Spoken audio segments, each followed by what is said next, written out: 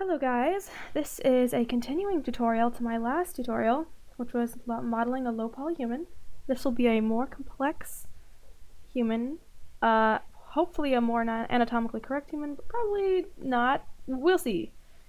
I think you'll like it though. Right now I'm just doing the basic setup. I will put a link in the description if you are confused about how to set up the main, the picture setup and putting the cube in and mirroring all that, adding the modifiers. You really should watch my first tutorial if you want to follow along more closely, and then catch up with this one. Now, this model is Naya from the game Little Bug by Bela Masex. He is awesome, his game is awesome, and you should definitely check it out. I will be doing be doing quite a bit of the 3D work and possibly some of the 2D work, which I'm really excited about. The game is really cool, so I would definitely recommend checking it out. I'll put a link in the description. But anyway, so with this model, I was hoping to go for a more anatomically correct human. She will have a complex facial structure that can be rigged, which I'm pretty excited about. And her poly structure will be more sound than my last model. I had a lot to learn the last time I made a model, and I definitely still do. But this time I'm trying to focus more on making sure the poly structure stays with 4 sides and just making sure my model doesn't have holes and is just, secure. It's just as important as the aesthetics of it, because if you don't have a model that functions, what's the point, So I'm just starting the same way as I usually do. I start from the ground up because I can tell where she's balancing and if her feet are firmly on the ground, and it's just easier for me. Even with quadrupeds, I still start this way. And I promise I will come up with a quadruped tutorial eventually. Just in the commission business right now. And with Naya, I was trying to get across the feeling that she is small and sort of fragile, but adventurous and ready to take the world on. I don't know how clearly that came across, but I like this. I like her design. I used a lot of really simple round shapes to kind of communicate her childishness and her almost her fragility and her the dynamic contrast of her smallness being in a world that's kind of dark, and she has to, adventure and be brave. I really enjoy protagonists that can be soft and childish but also strong. So that's another reason why I'm really excited to make this character. But yeah, so I'm actually just connecting her clothes with her body right now because I've found that having separate legs can kind of confuse your rig in the future. So I'm just gonna make it one model. So I kind of just extruded her overalls out from her legs.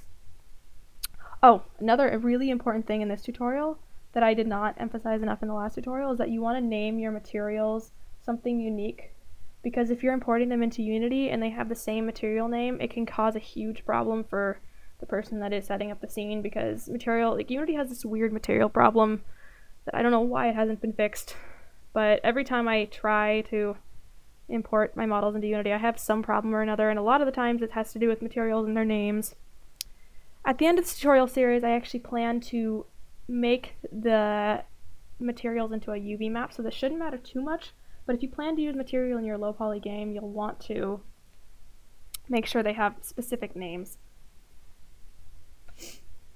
And right now I'm just making sure that her body is matching up to her image. I'm not really focusing on external bits like her arms and her neck right at the moment. I'm just focusing on the shape of her torso.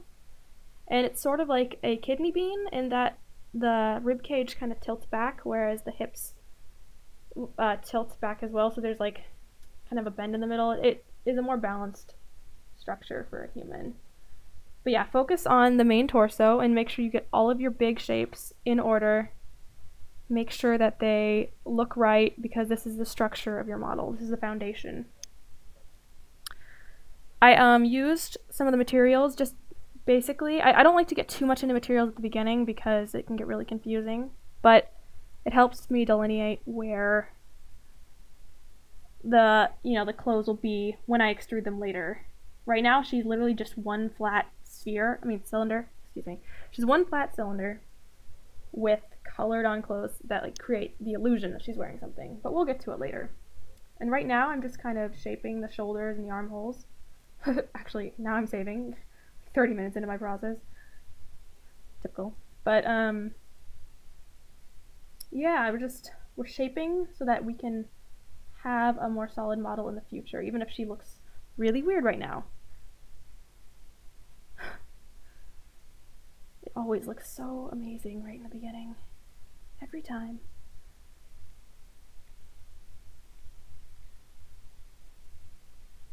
And so I'm always looking at the front and the side to make sure that everything is matching up.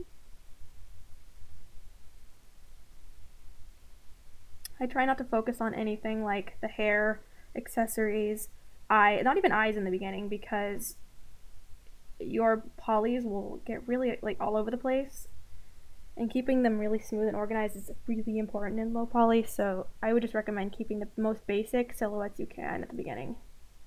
But also keep in mind where the structures on her body, like her arms, her nose, and her eyes would go, and you'll kind of want to put the lines of the polys in those places.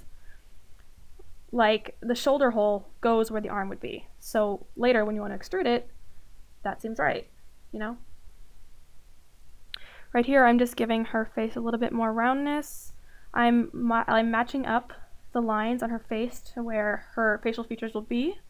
As like the lips, there's a line for the lips going across the head, there's a line for the nose going back to the ear, and I'm trying to just create the basic shape. If you'll notice, like if you look later, you'll see how these lines correlate to the things I'm extruding and pushing in. It's very important just to plan while you're going along. Alright, I'm getting near the end of the base. I will continue the rest of the model in the next video, and I will see you there.